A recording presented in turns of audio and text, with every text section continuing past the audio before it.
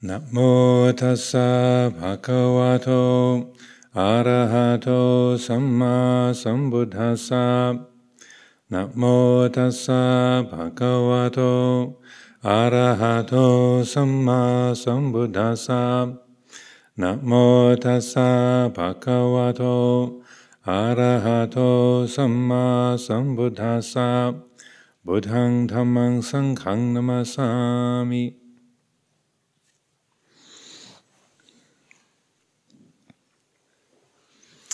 So the theme for today is about when to attach, when to let go. So this is a familiar, say, question or issue that comes up from time to time. As I often mention, I don't originate these titles. We put out the word out to the monastic community, the nuns and the monks, and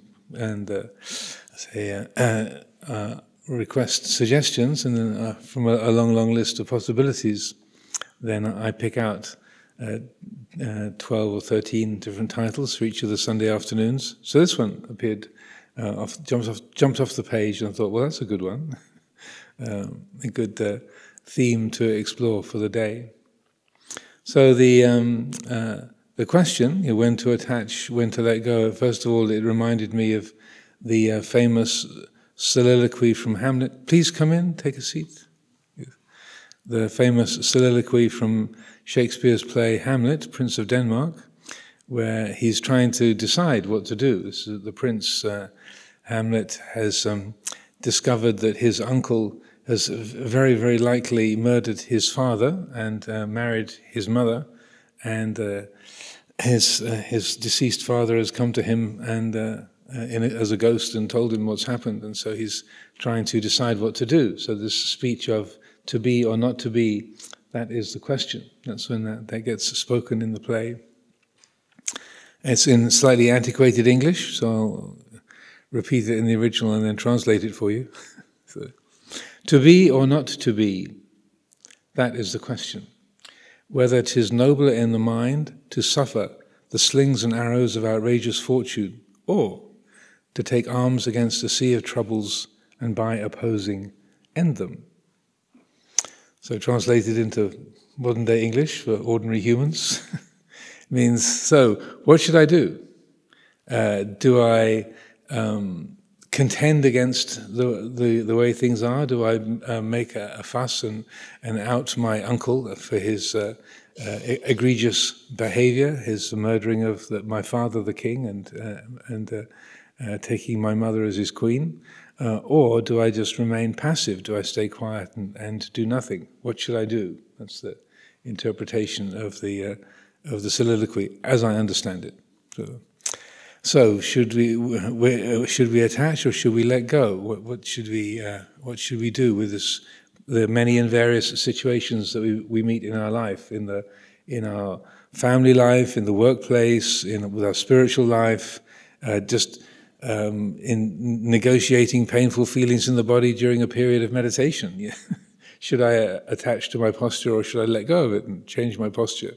So these are questions that come up internally, externally, socially, and in public life as well, in the whole sort of social arena. These are questions that come up. So if we're acquainted with Buddhist teachings, please take a seat anyway.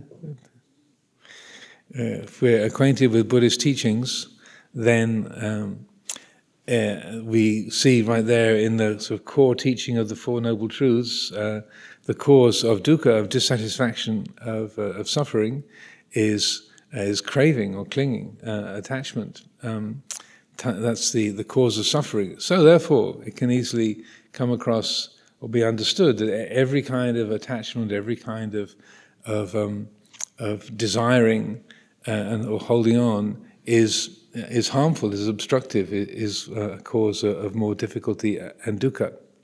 But looking at the title and reflecting on this, I thought, well, it's good to point out that not every kind of attachment is intrinsically harmful or problematic. In fact, some kinds of attachment are highly praised, highly recommended by the Buddha in his teaching. So, for example, the list of the 10 paramitas, the 10 spiritual qualities that are sort of necessary for, say, full enlightenment, and is sort of traditionally spoken of as the 10 perfections that are brought to completion in the career of a bodhisattva, one who is dedicated to full enlightenment as a Buddha. One of those say paramitas, one of those spiritual qualities, is adhitthana, which means resolution or commitment.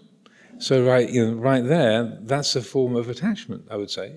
Adhitthana, resolution, not budging from your commitment, not wavering from your resolution.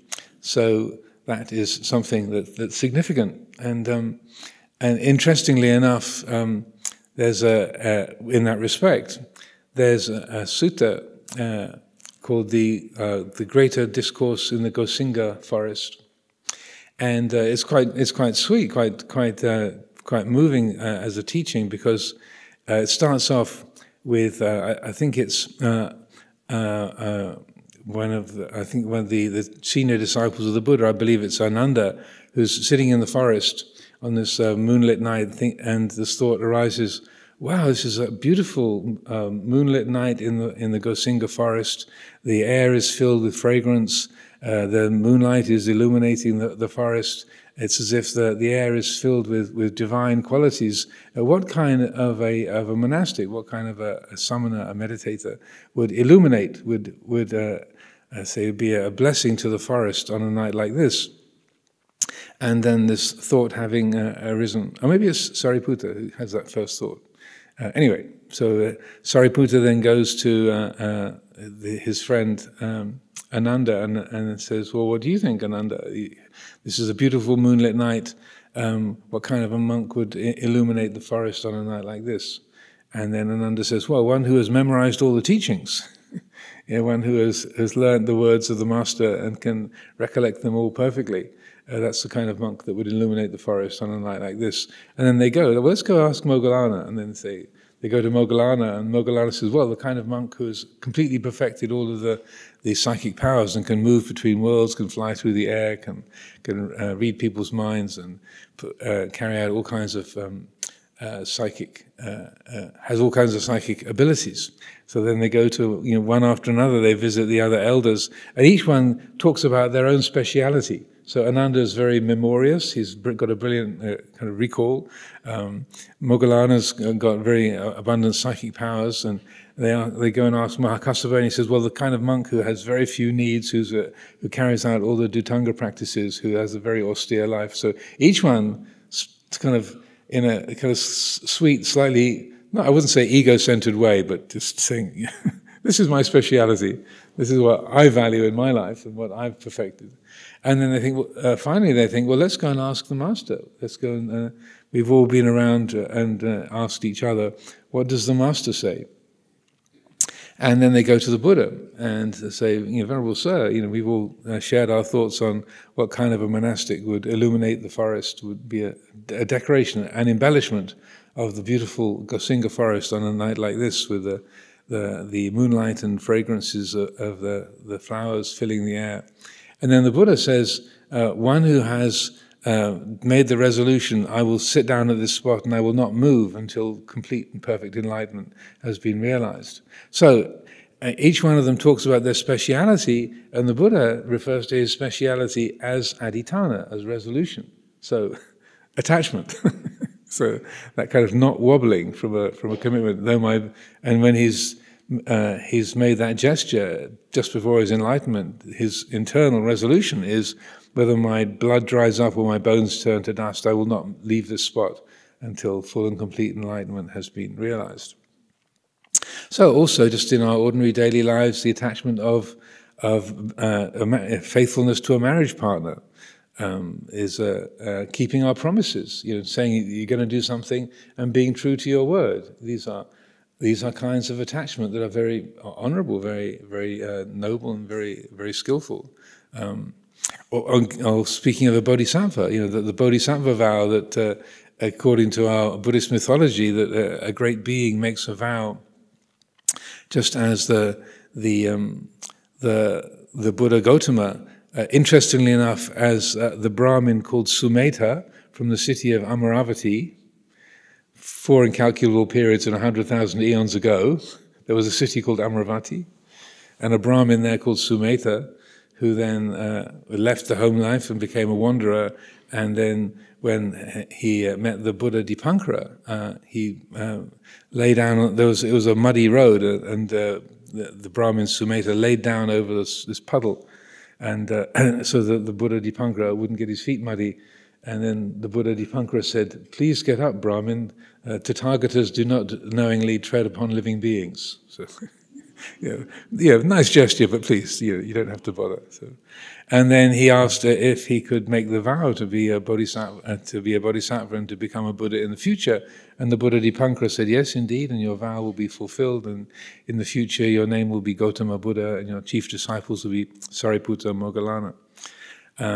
So interestingly enough, Luang Por Sumedho chose the name for this monastery without knowing that story, which is slightly spooky, but I was the one who told him, and I discovered it in a book of Buddhist history and the life of the Buddha. 4 incalculable periods and 100,000 eons ago, in a city called Amaravati, there lived a Brahmin called Sumeta. And I thought, wow, Ajahn Sumedho, he's very confident, and he's very competent, very confident. But naming your monastery after this story, that's a bit strong, I embarrassedly thought. And then when I kind of casually mentioned that to him, when he was about to open this place in 1983, they made the announcement that Amaravati was going to be opening up as a new center. I said, Tanajan, I realized where you got the name from. And he said, where's that? And I said, well, in that history in the time of the Buddha Dipankara, there was a Brahmin called Sumeta who lived in Amaravati, and he made the vow to become a Buddha at the feet of the Buddha Dipankara. And we were walking across Iping Common at that time, just the two of us on the arms round together. And he stopped dead in his tracks, went completely white. And I didn't know. So those of you who might have thought, well, that's a bit cheeky of Ajahn Sumedho to name his place, to put himself in the position of the Bodhisattva Gautama. He didn't, at least not consciously. It was a coincidence. So, but since that time, he's been given lots of Sumeta rupas. They're quite common in Myanmar, of the Brahmin Sumeta lying down on the ground with his hands in Anjali at the feet of the Buddha Dipankara. So that kind of a vow to go through countless lifetimes developing the 10 paramitas in order to realize Buddhahood, to become a Samma Sambuddha, that's also a kind of an attachment. So in presenting this or exploring this theme, I wouldn't want people to think every kind of attachment is intrinsically harmful or obstructive. Some attachments are useful. So at the other end of the scale, another teaching in that Gosinga Sutta is in the middle-length discourses. Another one there, Sutta number 37, is called the Shorter Discourse on the Destruction of Craving. And in this, there's a dialogue between the Buddha and Indra and Saka, the ruler of the heaven of the 33 gods. And in that teaching, he makes a very profound statement, very meaningful, a very profound and significant declaration. The Buddha says, nothing whatsoever should be clung to. Sabbe Dhamma nalang abhinivesaya. Don't cling to anything. If you've heard this, you've heard everything. If you've practiced this, you've practiced everything. If you've realized the truth of this, then you've realized everything. And Ajahn Buddhadasa, who was a great teacher and a writer and significant spiritual figure in Thailand, he said, if you take that sutta to heart, you can see that the Buddha summed up the entire teaching, the entire Tipitaka, in 4 words. Sabbe Dhamma nalang abhinivesaya. Don't cling to anything. Don't cling to anything. That's the whole deal. If you've heard that, you've heard everything. If you've practiced that, you've practiced everything. If you realize that, if that's really known in the heart, then we know everything. It's all the information we need to realize complete and full enlightenment. Just 4 words. So those of you with memory problems, 4 words is not much, and even if even writing it down, it's just not even one line in your notebook. Don't cling to anything. So clinging is highlighted in that teaching as the key issue and the importance of letting go. And then in other teachings, the different kinds of clinging are highlighted as first of all, the word for clinging or grasping is upadana, which also means fuel, like petrol or gas or firewood is also upadana, is fuel. So the 4 kinds of fuel or 4 kinds of clinging are first of all clinging to sense pleasure, kama upadana, so that attachment to pleasurable sensory experiences, what we see, hear, smell, taste, touch, what we think. So kama upadana, K long A-M, kama upadana. And then the second one is silabat upadana, clinging to conventions, to rituals, to forms, to our conditioned value systems, social value systems, attachment to conventions, silabat upadana, clinging to rites and rituals. This is the right way to bow. This is the right way to bow. That's the wrong way to bow. This is this activity is important and it's good and real, and this activity is completely a waste of time. So, I've been using the Olympic Games as a good example. That's been going on these days. That within the Olympic, I'm not making fun of that. I used to be a sports person myself. I was a captain of the rugby team and a county athlete in Kent back long time ago. So I'm not belittling the world of athletics and sports and such like.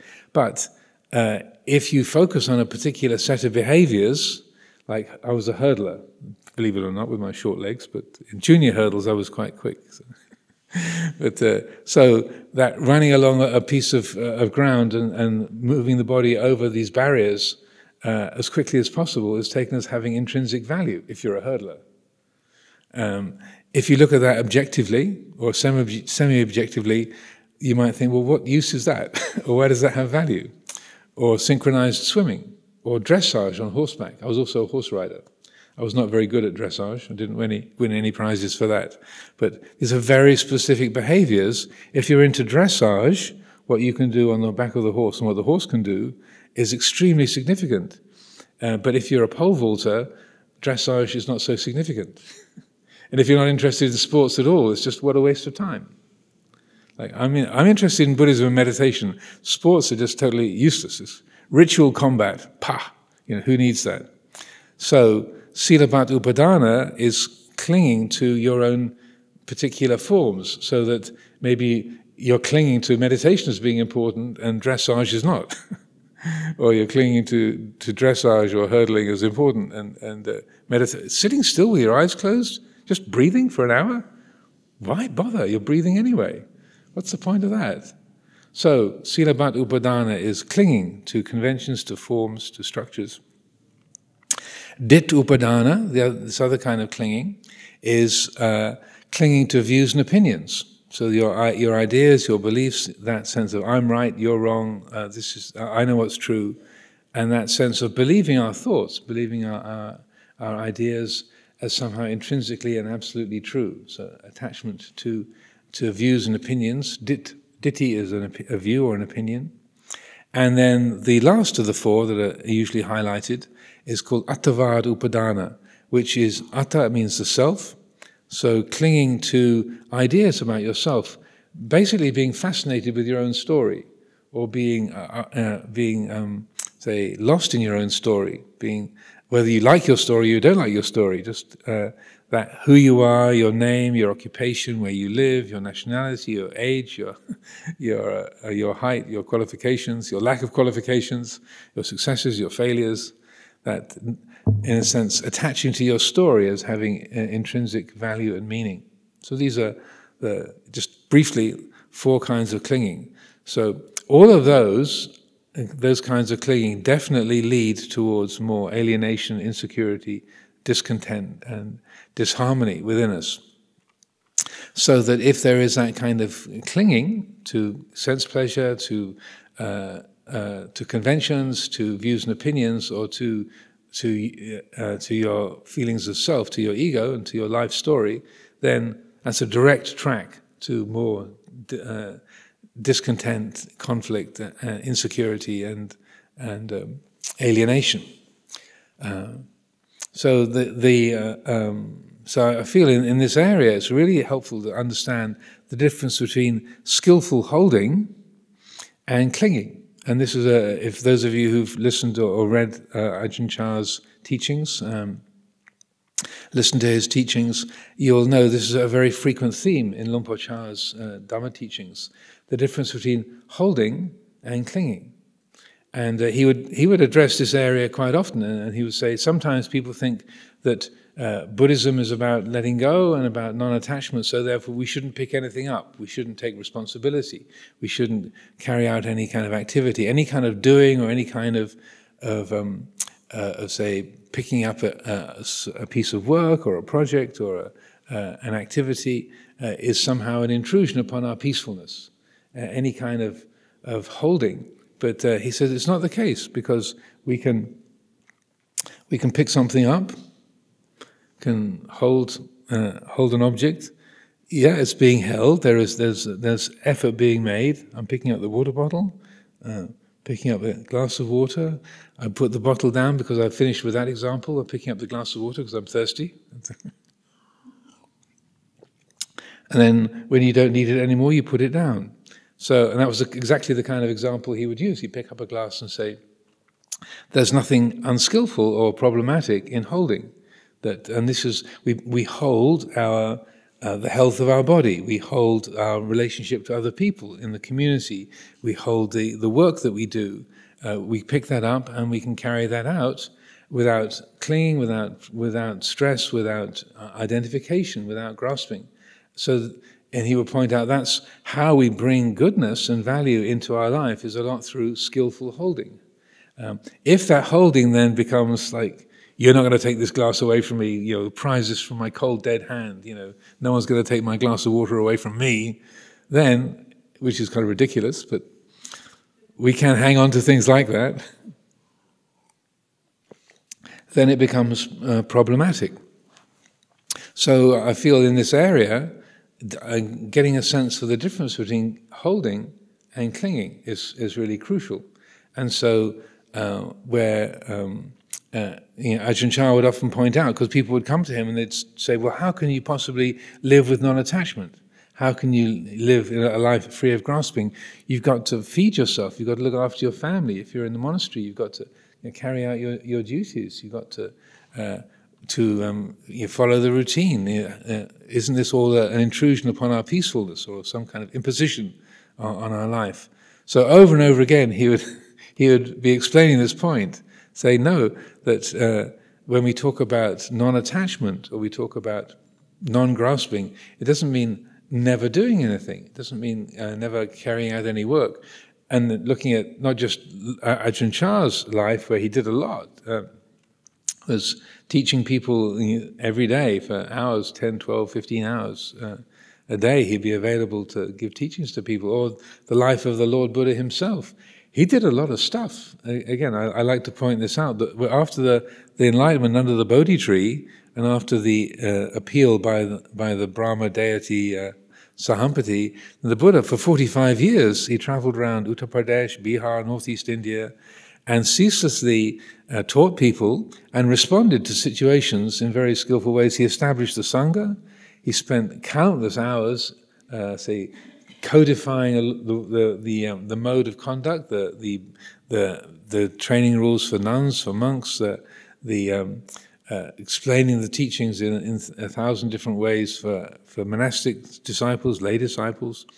So he was very creative, very innovative, took a lot of action, made a lot of choices, so a lot of doing in the Buddha's life, but none of that was based upon grasping or clinging. So there was a lot of holding, a lot of doing, a lot of engagement, but that was all in that category of skillful holding rather than grasping. So I feel this is a very important area to look at, and to see that those qualities of skillful attachment as Ajahn Chah tried to encourage people, as he was a good example of, and I would say, Luang Por Sumedho, this very temple that we're sitting in, this monastery that we're in, is because of Luang Por Sumedho holding on to the idea of, we need a bigger place. When we were at Chithurst, we need a place for the nuns community to expand. We need a place to run meditation retreats, and and he was ready to take action on that. Even though Chithurst Monastery had only been open for about 4 years at that point, Chithurst opened in 1979. The idea to open Amaravati was hatched in 1983, 4 years after Chithurst began.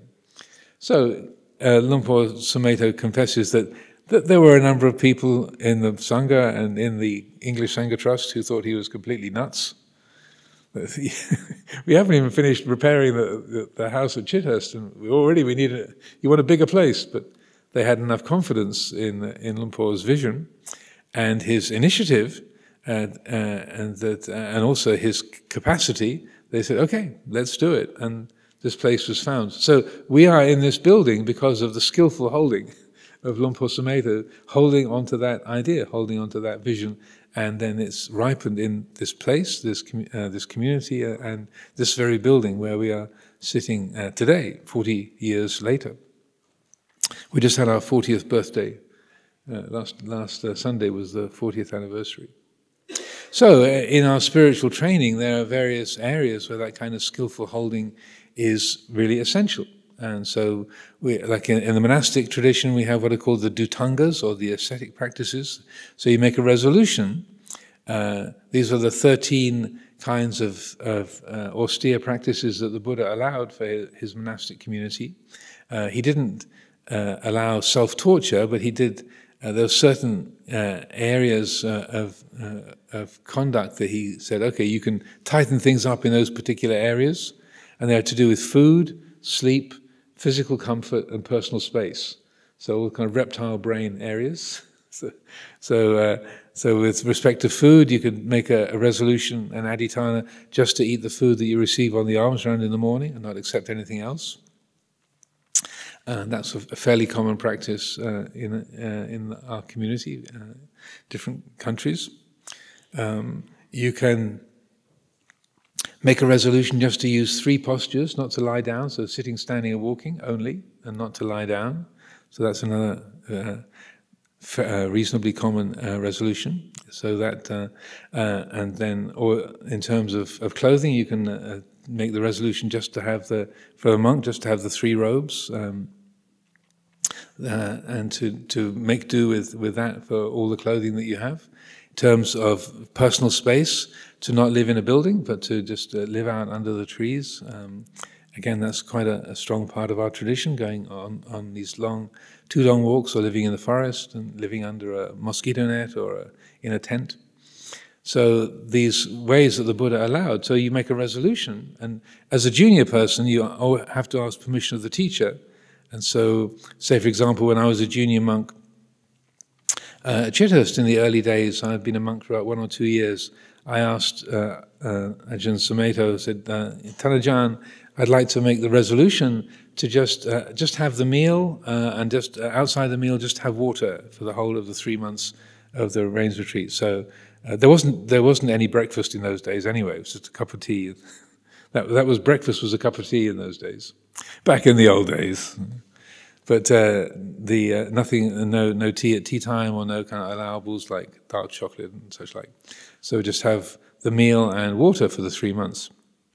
But you'd have to ask the teacher. So the Buddha realized that you could get a bit overzealous as a junior person. And one of Ajahn Sumedho's early Western disciples, an American monk who'd been in the Marine Corps before he entered the Sangha, at the beginning of their first rains retreat at the International Monastery, Wat Nanachat, and traditionally, back in the kind of the classical times, at the beginning of the rains retreat, you sort of go around the Sangha and people would declare what kind of special practices, what kind of dhutangas they'd like to do. And this particular monk, the former Marine, said, I want to do all 13, Ajahn. He said, no, you might have been a Marine, but that's too much. Just pick 1 or 2. So that's, again, you attach yourself to a standard, and then you learn from that that commitment. Similarly, I would say the practice of patience when you're living with discomfort or living with a difficult family member, or having some kind of crisis in your working life. Being patient with difficult emotions, difficult relationships, and difficult situations. Suddenly, your company's lost piles of money, and you're looking like you're deeply in debt. What do you do? Someone in your family is having an emotional crisis. What do you do? You're sitting in meditation and you're feeling a lot of physical pain. What do you do? So the cultivation of patience, again, is there's the use of attachment. You say, oh, no, I'm not going to panic. I'm not going to just react impulsively. I'll stay with this for a bit and look, explore. So that attachment to being patient, I would say, or the use of patience, the Khanti Paramita, another of the 10 paramitas, Khanti, Khanti Paramita, is it helps us to be responsive to life rather than reactive. So that even if things are difficult, socially, emotionally, physically, then there's well, wait a minute, let's not panic. This open the mind, open the heart up to the situation and get a feeling for what's here before we do anything. Then, patience, then faithfulness in relationships. Our commitment as monastics is an agreement, a set of relationships. We agree to abide by certain rules, principles, precepts in committed relationships, or marriage or partnership, being faithful to your partner. If you have made those commitments, those vows, as it's a marriage or a civil partnership or informal agreement, just being true to your promises, being faithful to your partner. That creates a lot of space in our life. There's a quality of trust and ease in each other's company, so that is of something that is it's an attachment, but it's a skillful, hopefully, it's a skillful attachment that creates a very beneficial environment to be living in and to be providing for yourself and for others. And then I would say just keeping the precepts that. And every week here, as a weekly ritual, and people determine the 3 refuges, the 5 precepts. Again, that's an attachment. I undertake the precept to refrain from taking the life of any living creature. That's a commitment. It's an attachment to a principle, but ideally, it's a skillful attachment. If it's unskillful, then we hate ourselves if we go against it, or we get critical and angry with other people if they don't keep it. And so the wrong grasping of sila can make a lot of stress and self-hatred for ourselves, or make us feel very proud and critical of others, making ourselves very superior, like, well, I keep the precepts, not like you. So that you can take something that's supposedly virtuous and beneficial and make it into a weapon to attack other people. But ideally, that kind of attachment is useful. So this is all based on those attachments being applied skillfully. So sometimes we can be unskillful, we can be really rigid in terms of our attachments, and then it goes into the realm of grasping, which leads to suffering. So again, going back to those Dhutangas, and back to that year when I took the vow, the resolution to only have the one meal, and everything in my one bowl, one meal, and then nothing else but water outside of that. So I was a very zealous young monk. I was about 23, 24 years old at that time. Very ardent, keen young lad. And so during that time, there was the opening of the Peace Pagoda in Milton Keynes, and the Japan Buddha Sangha, Nipponzan Myohoji, they had a peace conference that they held at that time, and Luang Por Sumedho was invited to go along to be part of that as this dedication of the new stupa, the Peace Pagoda at Milton Keynes. So he took me along as a sort of junior monk and attendant, and I think to give me a bit of a break from being the sort of overzealous monk at Chithurst in those days.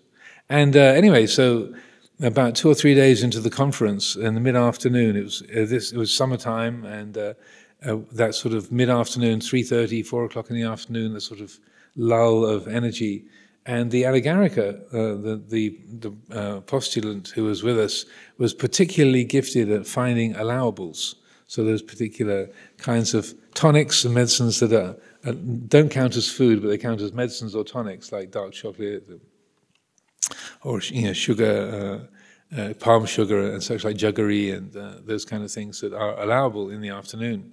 So he was particularly adept at finding interesting and potent allowables. So during this afternoon break, then he produced from his bag these 2 dark chocolate-covered toffee bars, and he had checked the ingredients, and they were all in the allowable zone. And so he offered these to Lumpur Sumedho, and then Lumpur Sumedho held one out to me. And I gave him this look that said, "But Tanajan, surely you remember I've made this resolution, because I asked permission to have nothing but water outside the meal." And he gave me this look that said, "Yes, I know." And he was not withdrawing his hand. And so I thought, well, this feels like a teaching. This is not just the Ajahn forgetting. He remembers, and he's still holding out the toffee, chocolate-covered toffee bar to me. So I thought, well, this is a teaching. He's the teacher. Okay. And so I took the toffee bar, and he said, "Phew." Yeah. And then he said, "I thought we had another Santacito on our hands." And Ajahn Santacito, of dear memory, he passed away. He disrobed about 20 years ago, but passed away a few years back. He was famous for his slightly bonkers kind of resolutions that everyone in the community had to then deal with. That he would make these very ardent, heroic resolutions and then stick to them, and other people had to kind of work around them, like chaining himself to the pillar in the middle of the sala, because he was trying to keep the practice of not lying down, and he kept finding himself curled up on the floor of his kuti. So he tied himself to the pillar in the middle of the main meditation hall. So then the other monks and novices would come in the morning, and he'd be kind of still tied to the pillar, snoring, while they were having the morning puja around him. So, of dear memory, Santacito, there's many Santacito stories. That's just one of them. But, so anyway, that was what Lumpur said. Phew, I thought we had another Santacito on our hands. So I thought, oh, this is definitely a teaching. So that was, I felt, okay, you know how to hold on, do you know how to let go? So sometimes we make resolutions, we make commitments, we make promises, but then it becomes really destructive, or the way we're holding that is not helpful to ourselves or to others. It's creating more problems, more difficulties, and that our sense of sincerity, or me trying to do the right thing, is getting in the way of really doing the right thing. Really, adapting to circumstances and being flexible. And so that I feel is the kind of one of the key pieces of this area of reflection and exploration. That we have a certain standard, we have a certain form, but then we're alive. We're living in the world. We have a body, we have a mind. We're living in society. We're living on a planet. Life is not under personal control, and we can't always act perfectly in accordance with our preferred principles. Another example from even earlier was when Ajahn Sumedho first came to England with Ajahn Chah in 1977. Then at that time, the Thai international the flights didn't go all the way from I don't think they could go all the way from Thailand to London. They had a stopover, or a couple of stopovers along the way, and as they were coming to land in Rome, I think it was, then the pilot put a message over the PA saying, we're not sure whether the wheels have come down. We can't tell. So we might have to make an emergency landing at Rome airport. So get ready. So Ajahn Chah found the queues of people on the plane coming up asking for blessings from him. And the cabin staff trying to get them to sit down. Well, they're wanting this high-ranking sort of holy man up at the front to give blessing and protection. And they're all very, very sort of devoutly asking for Luang Por's blessing. Anyway, they came down low from the tower. They could see the wheels had come down, but they made an emergency landing at Rome, and they all had to get off the plane onto the tarmac at Rome airport. And so Luang Por Chah, kind of being the kind of polite monk that he was, he let everybody else get off the plane first, and then he and Ajahn Sumedho, he was fairly young then. He was only about 12 reigns at that point. No, about 10 reigns, 10 years as a monk. So they got onto the tarmac, and then everyone had to get onto this bus to leave the plane and get to the terminal. And it just so happened that up at the top of the steps into the bus, there was a wall of women. There were all women standing at the top of the steps. And in forest monastic life, we're very, very strict observance of the precepts. And so as a monk, you would never physically come in contact with a woman if you could avoid it. Or for a nun, she'd never physically come in contact with a male if it can be avoided. So, and Luang Por Sumedho tells this story that standing on the tarmac, oh my goodness, what are we going to do? Because it was packed, the bus was packed with everyone from the plane squished in. And Luang Por Chah looked at the bus and looked at Ajahn Sumedho and just walked up the steps and kind of squished himself into the crowd and said, "Come on, Sumedho, get on the bus." It was unavoidable. Otherwise, what are you going to do? Say, get off the bus and only have males standing there? But it was Ajahn Chah thought, no, that's clinging to precepts. Just if you can't stop the world, stop your mind. So that was his approach. So in terms of this principle then, when to attach, when to let go, when to act, when to not act, or when to hold on, when to relinquish, it really hinges around wisdom. And one of the significant teachings from the middle length discourses is called the Bhaddekarata Sutta. That's number 131 of the Majjhima Nikaya, the middle length discourses. And it's variously translated. And in the translation by Bhikkhu Nyanamoli and Bhikkhu Bodhi, it's called One Fortunate Attachment. There's, again, speaking about attachment to opinions, Dittupadana, there's serious disagreement about the translation of the title. Some people say, no, it means one fortunate day and night, because of the word rati, Bhadeka Rata or Rata. It can be translated in different ways. No, it's not a fortunate attachment, it's a fortunate day and night. So there's differences of opinion amongst the community on which is the correct interpretation. Anyway, in Bhikkhu Nyanamoli, Bhikkhu Bodhi's translation, they call it one fortunate attachment. And it's a short sutta, but very significant, where it's the Buddha saying, I'll teach you about the cultivation of one fortunate attachment. Don't dwell upon the past. Don't let your mind dwell in ideas about the future. But in this moment, be awake to the presently arisen condition. This is one fortunate attachment. So attaching to the present reality, rather than drifting off into the remembered past or the imagined future. And so that is, in a way, attaching to the here and now reality, the akaliko Dhamma, the here and now reality. So it's a kind of an attachment, it's an adherence to reality. It's a choosing reality rather than dwelling in mental images of a past, of a memory or an imagined future. So and I'd say that's very much a support for the quality of wisdom and what helps us to make a fortunate attachment, make our attachments fortunate. But also significant in that is that if there is a real, say, attachment or attunement to the present, and then the Buddha highlights this in other teachings as well. He says, letting go of the past, letting go of the future, not creating any ideas about the self here in the present. So not dwelling, that letting go of self-view is a key piece to finding a way to make those skillful choices, whether to attach, whether to let go, whether to hold on, whether to act or to be quiet. That letting go of self-view is a key piece within that.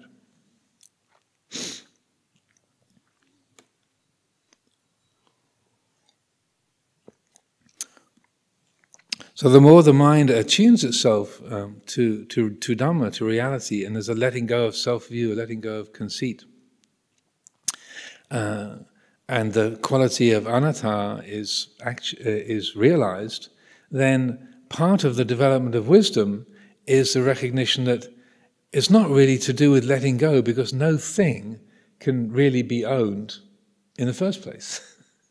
You say, I am holding on to this thing, I'm holding on to this idea, or I'm holding on to this possession. Well, there might be the thought that you are, but with the development of wisdom, what is there that can be owned? And what is there here that can really own anything? If that is explored through insight meditation, insight into not self, what is there here that can truly own anything? The body is not self, rupang anatta. Feelings are not self, vedana anatta. Perceptions are not self.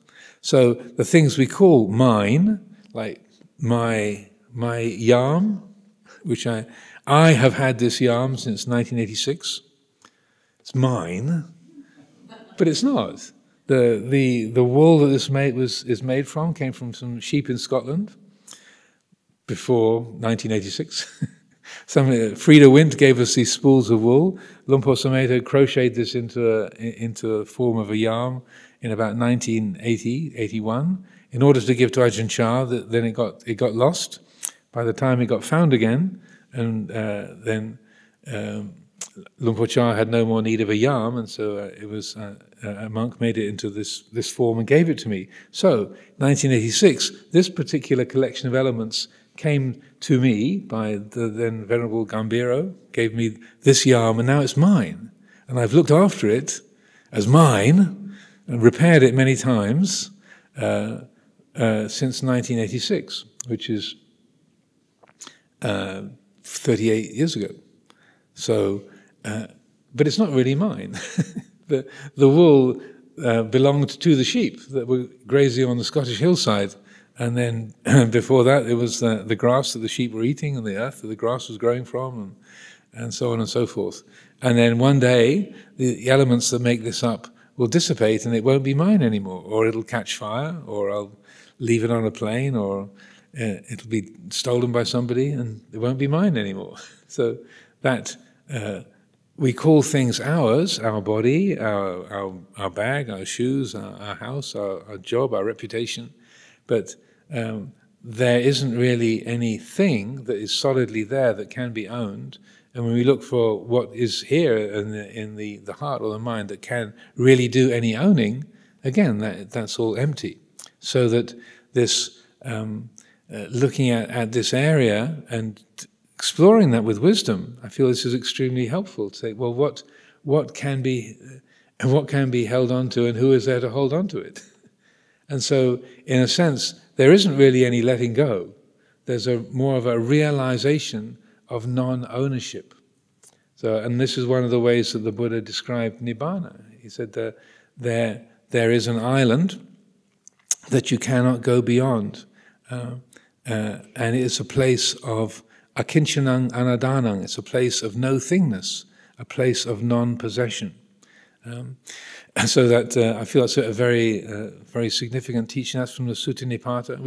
On the collection of teachings about Nibbana that Ajahn Pasano and I put together, we put that on the back cover.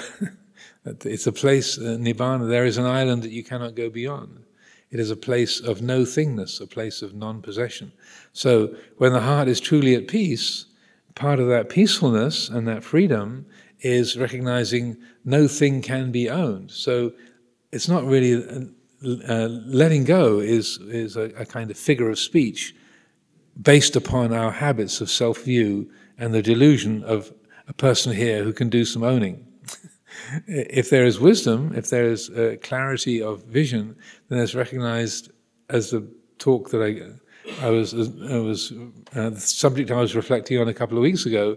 There isn't really a person who can own anything, and no real thing, no solid thing that can be owned. So that letting go is a figure of speech that describes that, in a way, that insight into intrinsic non-ownership, the ownerless nature of reality. That the world of things is an appearance. It's a figure of speech that we talk about things like a building or a person, and ownership. So I feel like that's in terms of this area, that's helpful to look at. When we're struggling with an issue in our family, in the workplace, in our meditation, look at how much I and me and mine is there, how much there's a me who possesses this problem. I've got a problem with my brother, I've got a problem with the business, or I don't know what to do with my practice, I'm not getting anywhere in my practice. Take the attention off the practice and look at the I who has got a problem with it. Take attention, at least momentarily, away from the debt that your company's in, and look at the me who's responsible for it, who's got to do something about it.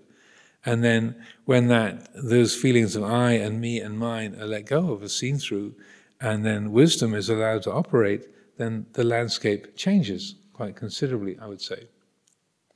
So mysteriously, one of the skillful ways, and I don't know if any of you were at the day-long in London yesterday, that London Insight, but we kind of addressed the same theme to some degree yesterday at the London Insight event.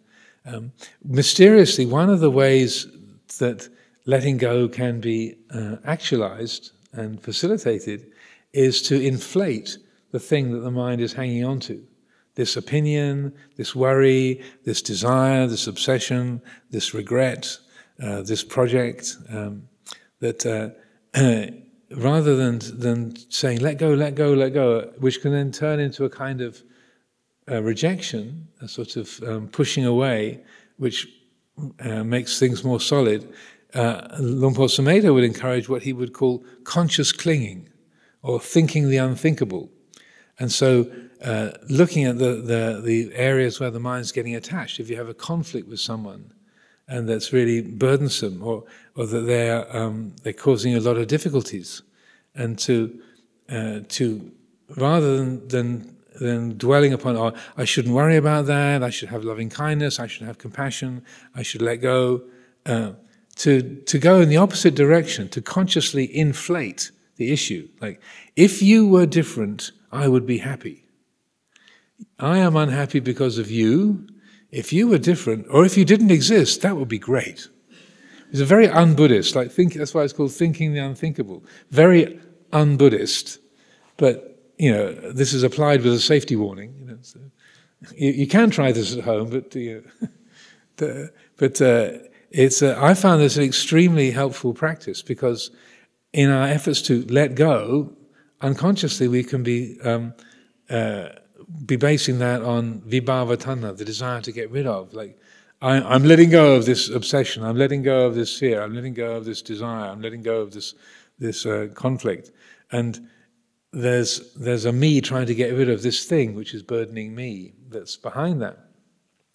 So this way of inflating the issue, if only my family was totally harmonious, we all loved each other, I would be completely happy. We laugh. You kind of can't get to the end of the sentence before you start chuckling, because it's like, yeah, right. Because something in us knows we would find something else to get upset about or obsessed about. We know that's a very, very familiar territory for every one of us. I'm not reading anybody's mind. It's like, how did he know? It's like, it's not psychic power, it's statistics. Very mundane. This is how we are as human beings. So I do recommend this conscious clinging as a practice. Don't actually take up any weapons or spend any money. Like, if I had that big house, then I would be totally happy. Then well, Ajahn Amaro said, if I followed that thought, that would relieve me of this problem. I'm now even more in debt than I was before. So it's an internal exercise. It's a thought experiment. It's a kind of internal exercise rather than taking up weapons or spending large amounts of money or moving house or changing country or such like. If only I was a monk, then I would be happy. If only I wasn't a monk, if I was a nun, I would be happy. If only I could find the perfect person, if only I could get away from the perfect person, then I would be happy. That if you think that through, then and when Lumpur Saveda first started teaching this in the late 80s, early 90s, this was before the temple was built, I would really find myself chuckling in the Dhamma hall sometimes, because you can just see your fears, your desires, your aversions, your anxieties just sort of crumbling in front of you. And not because you sort of logically thought your way through them, but by inflating them, they lose their strength. It's a mysterious chemistry, I found. So I do recommend that as a way of breaking free of this. So in terms of going back to the question, whether to attach, when to attach and when to let go, again, going back to Hamlet, to be or not to be. So when we look at that question, when to attach and when to let go, if it's not based on self-view, when should I attach or I should let go, then and if the area of question is viewed with wisdom, with an openness, with an awareness, then it's not simply a choice between is the right thing to do to attach or the right thing to do to let go, but the mind doesn't think in the terms of the right thing for me to do, but rather there's an attunement to the situation.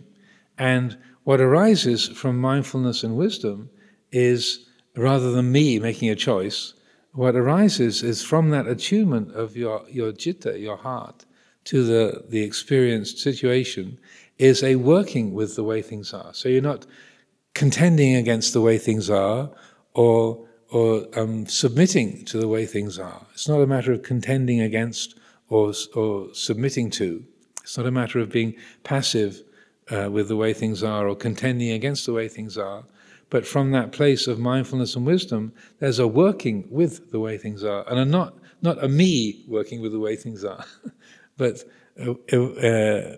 and this is maybe the last thing to highlight, that if the practice and effort is based on self-view, me doing something to get some particular result, the result will always contain some kind of discontent, some kind of disharmony, some kind of dukkha. If instead we practice Dhamma in accordance with Dhamma, it's called Dhamma Anudhamma Patipada. If the Dhamma is practiced in accordance with Dhamma rather than in accordance with self-view, so if the driving force, the guiding force is mindfulness and wisdom, then the heart is enabled to work with the way things are, and there's a knowing, okay, in this moment it's time to speak up. In this moment it's time to be quiet. You don't have a plan or a fixed procedure, but there's a trusting in awareness and a trusting in the attunement of the heart to the living situation and the responsivity of the heart based upon and guided by wisdom, by awareness.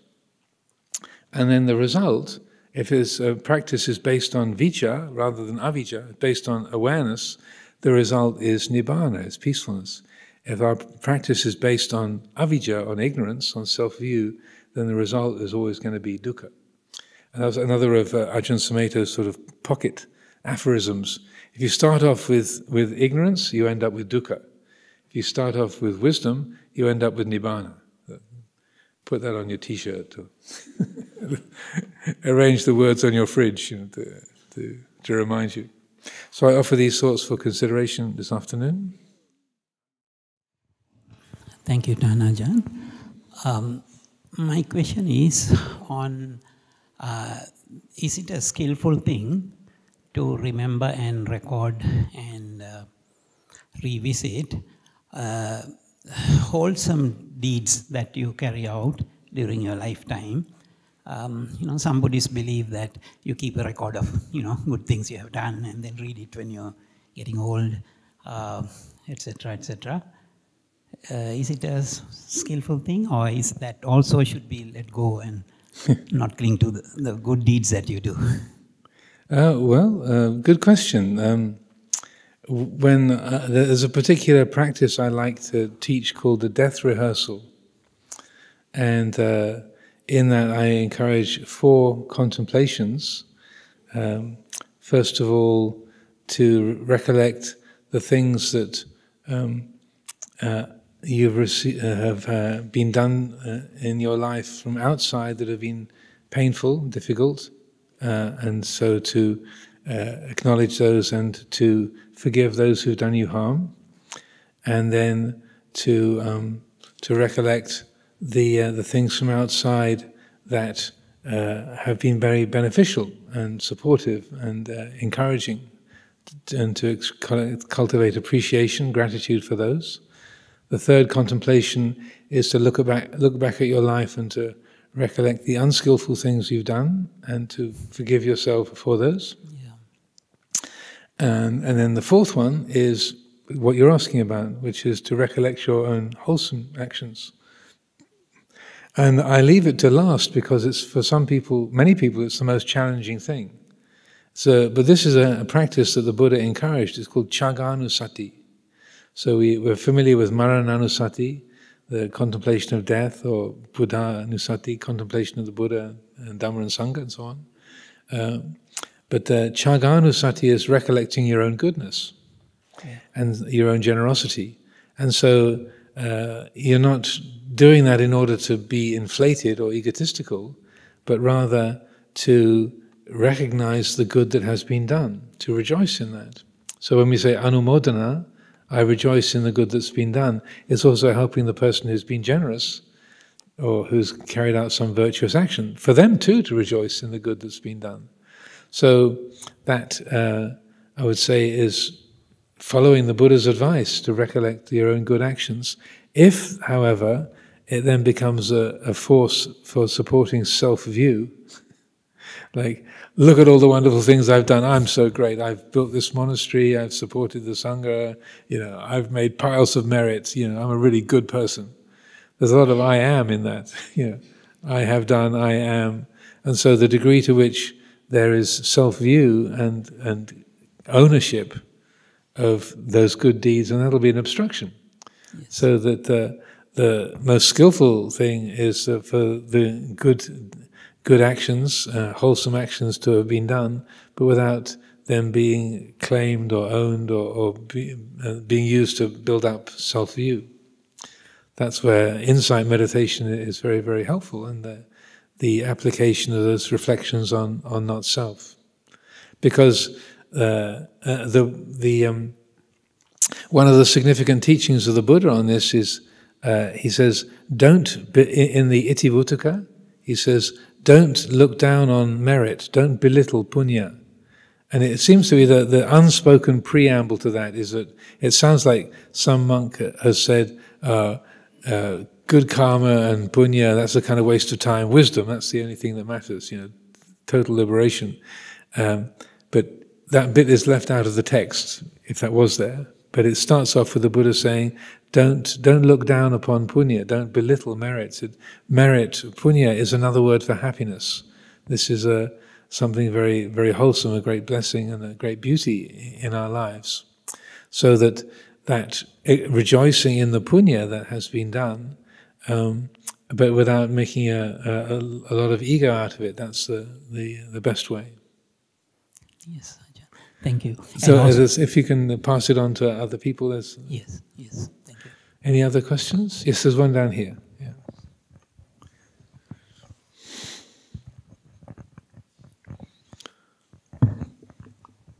So I really appreciate today's talk. It's about this letting go, and you mentioned about the difficult family members. So I shouldn't, anyway. So it's always you have these situations where, you know, it's relatively easy to not react to the people not close to you. Mm-hmm. It's always, it's a struggle to not react to the people so close to you. Indeed so. So, again, you know, like you said, things are not under your control. You know, there are certain circumstances you just can't fulfill their desires, fulfill their demands. And then the karma is so strong and you react so quickly. The anger just comes out instantly. So I know some techniques, you know, deep breath, things like that, but is there any good advice from you today? Thank you. Yeah, this is a very common situation, inside monasteries as well as outside. You'll be, I'm sure, astonished to hear. Or maybe not astonished. Maybe not astonished. So that if we only try to work with those things in live situations, it is very challenging. So what we can do is to work with those relationships in our imagination. When it's not a live situation, not in the same room or on the same phone call as someone, but you're by yourself sitting in meditation, and to consciously bring to mind that some interaction or just the person's name, and then watch the reactive process within you to recollect an argument that's happened or some kind of conflict. So they're not in the room. You're by yourself. It's a completely benign situation. So you're doing that, you're inviting that in, that memory or the perception of that person, in order to explore the reactive process, right? So it might seem like, why would you want to do that if you want to be peaceful? Well, because if you, and this was again a practice that Ajahn Amaro taught many years ago that I found very, very helpful. So you don't need the whole story of how they should be and what you should have said or what they shouldn't have done. You don't need, you know the story already. So sit down in meditation, let your mind be as calm, as quiet as possible. Then just bring their name to mind, or the last event that you're struggling with, like Tuesday. You know what happened; it's all there. So you don't need that much more than a trigger. So you deliberately trigger that memory or that perception of that person. Then, this is the tricky bit, then you take your attention off the thought stream, the memory or the kind of ideas about it, and you turn the attention and bring it into the body. So where do you feel that sensation of anger, that feeling of resentment or indignation? It'll have some kind of sensation in the body, a stiffness in your shoulders, a heat in your armpits, vibration. It'll have some kind of physical connotation, concomitant. So the trick is then taking your attention off the story, bring it into the body, and then just to consciously feel the sensations of anger, resentment, indignation, and so on. So what does this feel like? Where is this? Without comment, without should be there, shouldn't be there, I want this to end, just looking at and knowing, receiving the feeling. And then in that, what we discover is that the physical sensations that go with that emotion are much more workable, much more handleable than the person or the dynamic or the relationship. This is what anger feels like. This is what indignation feels like. It's exactly this way. And so we find that we can accept and have loving kindness for that sensation. If a stiffness across your shoulders, a tightness in your belly, a heat, then there's something in the heart that recognizes this is just a feeling of heat, it's just a vibration, it's just a sense of tension, it's not even particularly painful. Here it is, it's like this. This is the feeling of anger.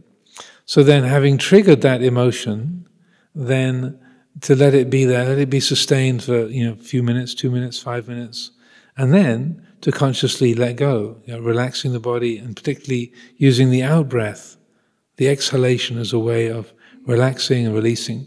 And sometimes it takes 2 minutes to trigger it and 45 minutes to let go. So, but in this practice, it's really important. Stay with it, letting go, breathing out, breathing out, breathing out. And then at a certain point, it will have ended. The body will be back to its original state, and the mind will be kind of focused again, quite calm and spacious. So in that, you've seen the cycle of that state being born, doing its thing, living its life, and fading out. You've witnessed the whole life cycle of that emotion. And during that time, that emotion has been fully accepted. That regret, you're having got angry, or the desire to express more anger, whatever it might be, that you've seen that and known that angry feeling, or that resentful feeling, or that regretful feeling as it is. So, and there's the direct recognition. This is a mind state. It arises, it passes away, that's all. So then, the more we do that in the quiet of our own meditation and with the other person not in the room, when they are in the room and there is an interaction and you find yourself getting sucked into the same kind of pattern, then something in you knows, oh, this is just that angry feeling. This is that resentful feeling. And you can, in the midst of a conversation, you can turn part of your attention back to your body and go, oh yeah, here's that tightness in my stomach. Here's that steel bar across my shoulders. There it is. And so part of the mind is able to recognize, this is just that reactive process. That's what this is. And so in that moment, you're able to be more in tune with that situation. And that so it brings about a real letting go. That there's oh, look at that, it's just that angry reaction. And so that there's a lack of entanglement and grasping involved in that. And then just repeat 1,000 times. Yeah.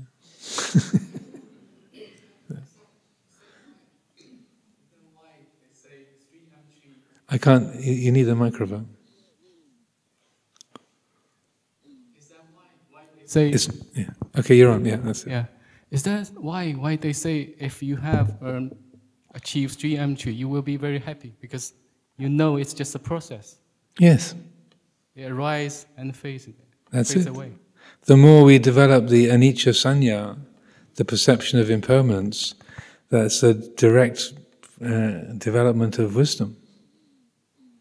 But when the mind is caught in that tense relationship of being obsessed with something, worried about something, irritated by something, then we don't see the anicca of it. The mind is lost in that's a real thing, and there's no perspective on it. So please, any other questions? So, yes, right next to you, there.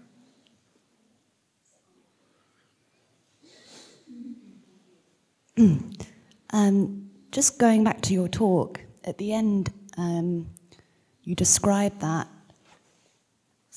trusting in the present awareness was a path to letting go. Mm-hmm. When I try to practice this, especially if I'm having problems at work specifically, there's a sense of fear in me. Fear that if I stop reflecting or sort of trying to work out what will happen in the future, that something terrible will happen. And I wondered if you could perhaps talk a little bit more about cultivating this trust in the present awareness. Yeah, very good question. Well, the more that self-view is involved, then the unknown, the future, is threatening. And so we fill up that unknown with a plan, with a belief, with a worry. Even having a collection of horrible possibilities for sometimes is much better than a complete emptiness. So it's a bit of a simplification, but I would say that the more that there is self-view, sakkaya ditthi, then the more the unknown is intrinsically threatening. And I want that unknown to be filled up with something, so that I will know, or I will have a plan, or I will have some kind of sense of security to protect me. So that's, and then I would want to fill up the unknown, or to be distracted from that. Just like eat something, go somewhere, talk to someone, anything to get away from that. So we either try and fill it up or get away from it. But those are all self-based reactions, I would say. They're natural enough and familiar enough, but they certainly don't liberate. When there's less self-view or freedom from self-view, then the unknown isn't threatening. It's mysterious. There's a quality of wonderment and mystery. And so it's strange, but the development of wisdom comes through the conscious cultivation of uncertainty. Like if you've read or listened to any of Ajahn Chah's teachings, he calls this the standard of the noble ones is not sure. You deliberately remind yourself that it's not a sure thing. So you're consciously remembering or recollecting that the future is uncertain. So you're kind of to strengthen that quality of wisdom and to go against the self-centered habits as a deliberate kind of threatening of the ego. So that he greatly encouraged that conscious contemplation of uncertainty. If it's deliberately brought to mind, and there's the context of the understanding of not self, then it can be, or it should be, something that is then liberating, because it's going against the habit of mind that's trying to find some security. But as he would say quite regularly, if you seek for security in that which is insecure, you have to be disappointed. I mean, he was a genius at these sort of one-sentence, world-stopping insights. But it's as simple as that. If we seek for security in that which is insecure, we have to be disappointed. If you seek for certainty in that which is uncertain, we have to be disappointed because it's not there. So stop looking for certainty in that which is uncertain. So then, if that's cultivated in a skillful way, then it steadily goes against the habits of self-view. You can't just snap your fingers and make the mind, drop all egotistical habits. It's not a matter of will, but the essence of insight meditation, really, and the development of the insight into anicca, dukkha, anatta, uncertainty, unsatisfactoriness, and not self, is to undermine and dissolve the habits of self-view, self-centered thinking. But kind of going back to what I was talking about, that practice of conscious clinging, highlighting our neuroses is a great way of dismantling them. Like, oh, if I knew exactly what was going to happen, I would be totally happy. And you can't get to the end, you're smiling, like you can't get to the end of the sentence before you realize, oh yeah, right, sure. It's not that way. In a wordless, non-conceptual, direct intuition, no, I wouldn't. But by highlighting that, kind of highlighting the delusion, the limitations of it, or the delusory nature of it, is known directly. It's obvious. It's not conceptual. It's not just an idea about it. It's knowing, oh, this shoe does not fit. Ow! These are not my glasses. I can't see. It's not a concept. It's like, these are not my glasses. Yeah. So that I find is a really helpful kind of practice. So it's conscious use of wise reflection. It's like yoniso manasikara, Dhamma Vijaya, that you're using the reflective ability of the mind to challenge those habits. And so that when you see them arising, if you develop that kind of reflection, like in the workplace, if I did everything that the boss wants, then my boss would be totally happy, and that would be good. And you know, your boss would find something else to be unhappy about. You know that, not just finding fault with the boss, but that's how humans are. That's how we are. So I hope that makes some sense. Thank you. It does.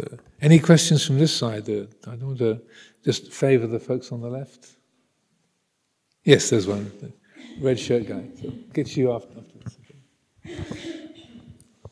Ajahn, a couple of weeks ago you talked about neutrinos in popular science. Yes. And the cosmologists tell us that the way this all ends is that space goes out infinitely, and then each particle of carbon or iron is too far away for the next one to react. And I was thinking about your talk of dependent origination, and then I was thinking, well, if it's too far for each particle to react, there'll be no ignorance, and then there'll be no contact, and there'll be no feelings, and no becoming, and no birth and death and suffering. And I thought, well, goodness me, perhaps the Buddha's onto something, and everyone in this room and everything on the universe will eventually reach Nibbana.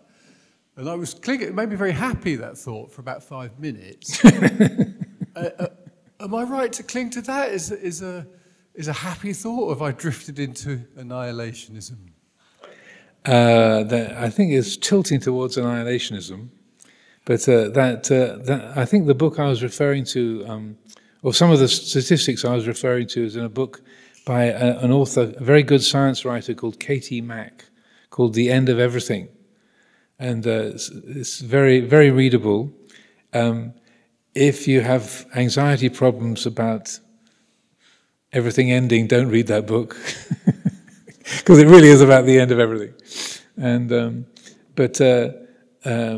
in Buddhist psychology, or Buddhist cosmology, more accurately, the model is that of big bangs and big crunches, which is one of the cosmological forms that people talk about. And folks like Roger Penrose actually talk about sort of that infinite expansion. But then Roger Penrose's theory, which I forget the name of, I think it's got the initials CCC, but anyway.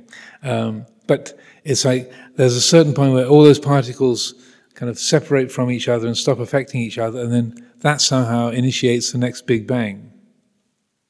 In Roger Penrose's brilliant logic, and so that they have a succession of universes. So in the Buddhist cosmology, the languaging is infinite cycles of universal expansion and contraction, so that the universe expands to a certain limit, then it contracts and collapses, and then it expands again and then collapses. And in those times when there's a physical collapse, because it's not just a physical universe, but also there's the mental dimension as well.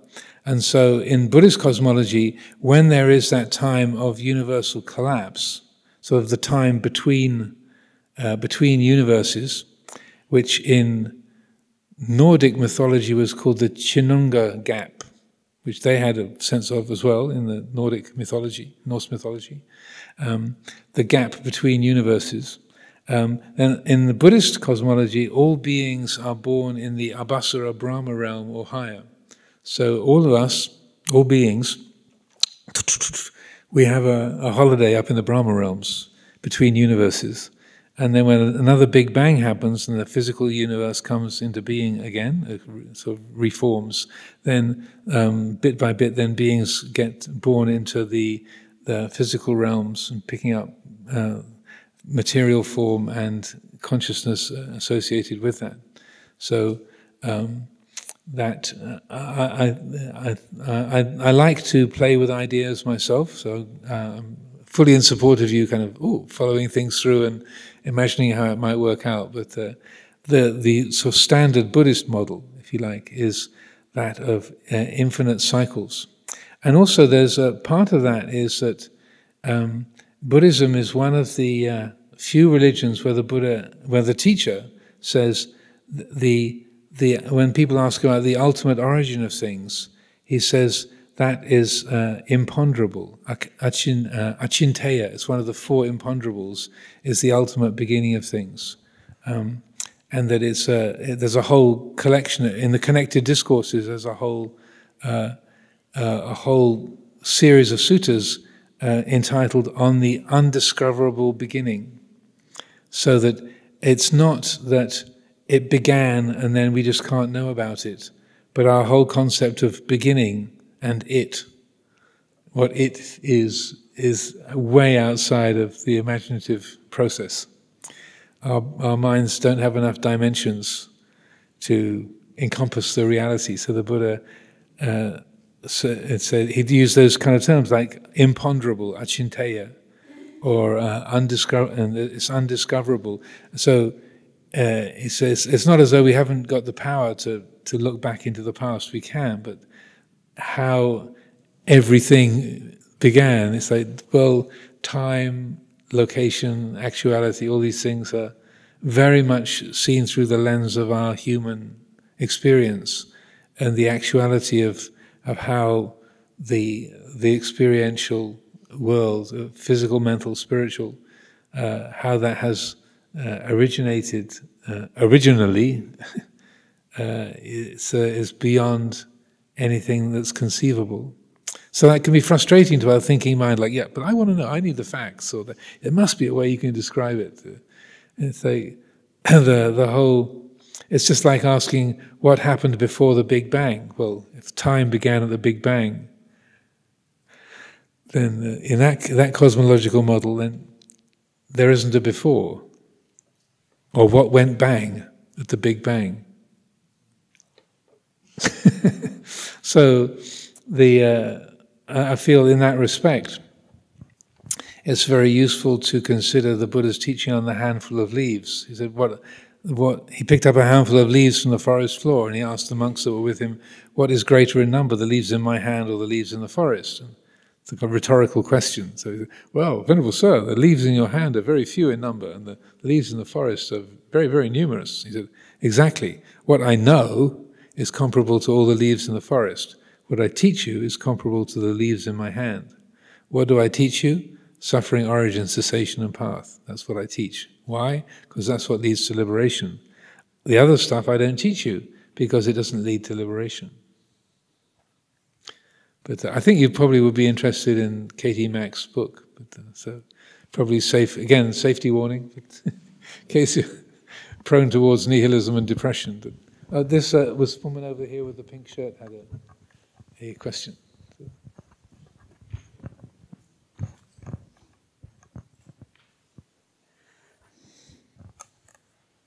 Yeah, thank you very much for your teaching, and also this little book that I read yesterday, which about don't push, use the weight of your own body, which I absolutely loved. And my question today is what you've been talking about, attachment and non-attachment, and maybe overdoing or overly attached or overly, and how that links to the middle way.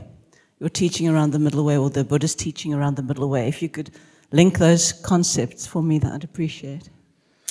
Good question. The way I like to describe it, let's find something.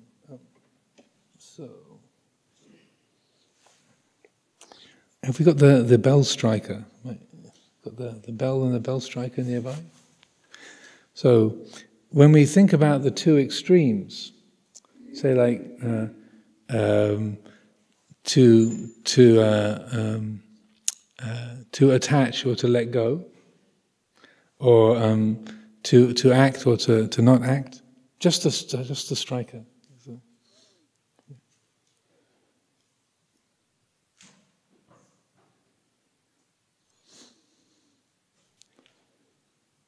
There we go. Thank you very much. So if we think of the two extremes, so to act, to not act, to attach, to let go, to be, not to be. So we think of the middle way as sort of acting sometimes and being passive sometimes, or attaching sometimes and letting go sometimes. So we think of the middle way as sort of halfway along the arc, in a normal sense, or the not being or when we're thinking of things in a materialistic way. But so the middle way in terms of the Buddhist principle is not just 50-50. Sometimes people say, well, I like to practice the middle way with regards to the fifth precept, so I drink some of the time and I don't drink. I have days off, so I practice the middle way. That's the kind of halfway along the arc concept. But I would say the middle way is actually the point where the extremes pivot from. So that's the middle is really the central point where the two extremes emerge from. So that, and that's representing that quality of awakened awareness that's attuned to the present reality, so that it's not just acting or not acting 50-50 of the time, but that if the mind is focused on the center, at the pivot, then that in a way it's all analogies are partially accurate, but that it's not the middleness is not it's not looking at things in worldly terms, but the middleness comes from the view, the source of the view, and that is from that quality of awakened awareness, free of ego and I making and mind making. So Does that make sense? Could you say that that's an integrative place? We are able to integrate both sides, and would that link to duality, polarity, paradox, that integrative place, the 1 + 1 is 3, where you're able to bring both together in your consciousness and hold both? Well, yes, it's in a way that the mind is attuned to the present reality, and then whether to speak or to not speak, or to act or to not act, is in response to that. So it's holding both those polarities or possibilities of doing something, not doing something, taking action, being quiet. Those potentialities are there in equal measure, and then the choice of how to respond in each moment is coming from that attunement. So it's what I like to call a self-adjusting system, and that quality of awareness, that's the integrative agent. So when there is that quality of awakened awareness, then the system adjusts itself in the most harmonious and perfect way. So that I like to use the life of the Buddha as an example. So after the Buddha's enlightenment, then the rest of his life, the next 45 years, was an ongoing, a continuous responsivity to the time, the place, the situation, and also to potentialities. So his choice is to go back to see King Bimbisara in Rajagaha, and then to visit King Pasenadi in Kosala, or then to go back to Kapilavatthu when he was invited by one of the emissaries from his family to go back, and the establishment of the Sangha and the Vinaya discipline, and all of that came as responses to time and place and situation. He wasn't kind of looking to create a sort of fixed project, but there was a responsivity according to the situation. Also, that he never pushed things, and this is another aspect of his teaching style that I feel sometimes is overlooked. But he had immense psychic power and just like physical, psychological presence. He was a big guy and powerful presence. He could make an impact just through his words, let alone psychic powers. But he didn't force situations. So that there's numerous times where he gave advice, and then the person said, no, I don't agree, or no thanks, or no, I'm going to do it my way. He would make his input 3 times, and if the person still refused his input or wouldn't accept what he was saying, he would say, okay, fine, and he would just leave it. He'd walk away and leave them to it. He wouldn't say, look, if you do this, X, Y, Z is going to happen. Let me show you, and then create a kind of sort of psychic display of the future. He never did that. He let people make their own choices. even when there was painful consequences. He would say, don't do that, or this is not a good idea. He would make his input 3 times and then leave it. So I feel also that's a part of responsivity, is like, don't push. Just use the weight of your own body. It's a very, very Buddhist principle. Even the Tathagata himself, he didn't push. He made his input. Sometimes he deliberately went into situations where he thought he could make a difference. So he would, oftentimes it describes doing his walking meditation in the early morning, and he realizes, oh, so-and-so is ripe for enlightenment. And then he'd make the journey to that particular park or that particular town and just happen to show up. And then they would meet, but then a dialogue or an encounter would arise. But he wouldn't control that or fix that or force it in any way. But he would show up and then allow things to unfold. And so that I feel that's a very helpful indicator for us in our lives to not force situations or use our personal power or authority to force a point of view or an opinion or kind of a demand upon somebody or some people, but rather you make your input, you do the best you can, and if people are determined to go a different way, okay. Not because you don't care, you know you do care, but they're determined to do this, okay. Let them go with it and see what happens. And so, to me, that's a powerful teaching. Even when the Buddha realized this is going to be painful, sometimes he would just leave them to it and then see whether they learned the lesson or they didn't learn the lesson. Thank you. So maybe one last question from our friend here in the blue shirt.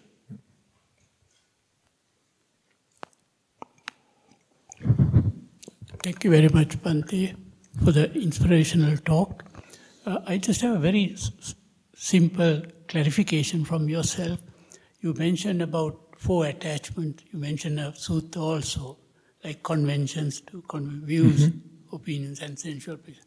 How does it sit with the Sabbasava Sutra, Bhavasava, Kamasava, Ditthasava, and Avijjasava?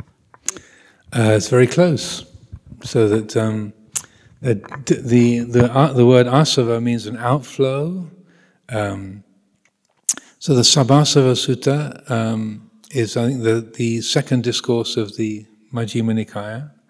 All the outflows, or all of the sometimes the fermentations. Sometimes because the word asava, it both implies flowing and it implies rot.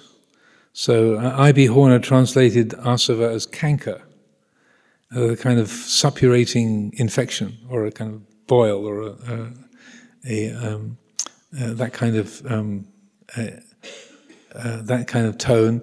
Ajahn Amaro translates asava as effluence, which makes one think of a sewer pipe. But I think outflows is my favorite translation. So the outflows, kamasava, sense desire, bhavasava, becoming, ditthasava, views and opinions, avijjasava, ignorance. So I would say it's very closely aligned to those 4 kinds of clinging. The Buddha's teaching is not systematic. It's not. There are with, say, the teaching on dependent origination. You've got about 9 different formats throughout the suttas that don't all quite match each other. Some renditions of dependent origination have got extra links, some have got less links, some of them have got different wordings, so that it's not exactly the same, but I would say it's covering the same kind of areas, like the channels of outflow where the mind gets lost. So in the 4 kinds of clinging, it highlights like attavada, clinging to your own story. And I think that in terms of our human experience, it's like, well, yeah, there's a lot of that. We're very fond of our own name. Our experience or our family story, our career, our relationships, our successes, our failures, that those are strong in our minds. So the attavada, the way of the self, that's a strong kind of attachment. So you could say, well, that's also closely related to avijjasava, the outflow of ignorance, just the habit of identification. But attavada is a bit more specific. So I feel it's useful to take those kind of things into our own meditation. Say, okay, well, how do those line up? Or how do that fit together? Are those the same things? Do they relate? Do they not relate? How do they relate? And I feel that's quite fertile ground. And sometimes you find, I usually find, if you're comparing different areas, usually you get sort of 3 out of 4 are a good match. And then one is like, well, it doesn't quite fit, but yeah, close enough. So like one of the books of mine is called For the Love of the World. And I brought together the 4 elements and the 4 foundations of mindfulness. So 3 out of the 4 are a close fit, and the 4th one is a bit of a fudge. But I find that just that lining those things up together and contemplating, that can be a fruitful area for investigation, and to say, oh, okay, they're somewhat related, or how are they connected? So we're using our own capacity for wise reflection to clarify the picture. If it's just an exercise in trying to be clever and impress people or write a doctorate, then it's not very useful. But if we're using it to highlight things, so like For the Love of the World, that book came from a series of talks I was invited to give at a local center near Amaravati Monastery in California. There had been a huge oil spill in the Gulf of Mexico, and the people were really kind of upset and distressed by the ecological damage caused by that. So the people at the yoga center asked, could I give a series of talks about Buddhism and ecology and eco-preservation and such like. So then contemplating about, well, talking about the material world, okay, the 4 elements, earth, water, fire and wind, that makes sense in terms of contemplating the world, the material world. And then, but also in terms of our practice and what to do with our life and our mind, then the 4 foundations of mindfulness are very relevant. And so then contemplating that, I thought, and then just saying, okay, I wonder how those line up with each other. And so then, as I said, you could find 3 out of the 4 seem to be quite well aligned, and the 4th one was a bit of a fudge, but you know, you can play with it. So like if I remember correctly, then they had the Kayanupassana related to the contemplation of the body, relating to the earth element, Patavi Dhatu, and then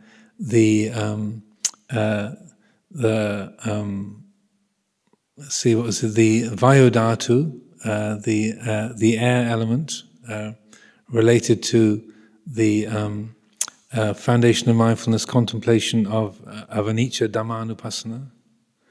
And then Vedana, I aligned with, let's see, with the water element, with feeling, and then the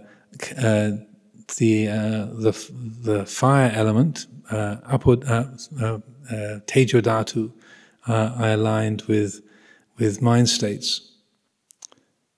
So I think, I did the book a long time ago, but so that just a way of exploring both the foundations of mindfulness and the 4 elements, and just say looking into that and weighing those things up and seeing how those teachings might align with each other. So that their copies are available, I think, off the shelves here.